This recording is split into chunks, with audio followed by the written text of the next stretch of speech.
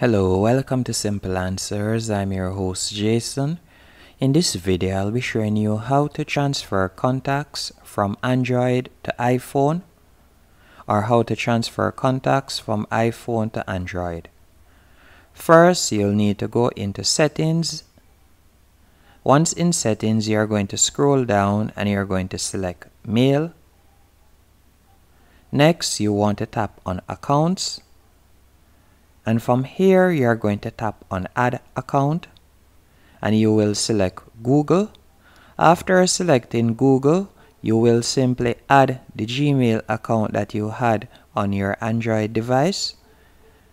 And after you have added the Gmail account, for example, if I should go right here and tap on this Gmail account, you will simply toggle on Contacts.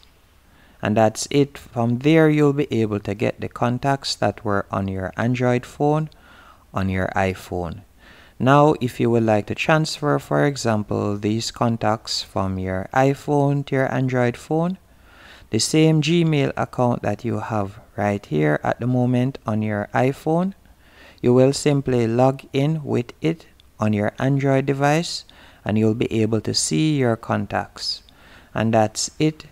Hope you found this video helpful and informative. If you did, be sure to hit the like button and subscribe, and thank you for watching.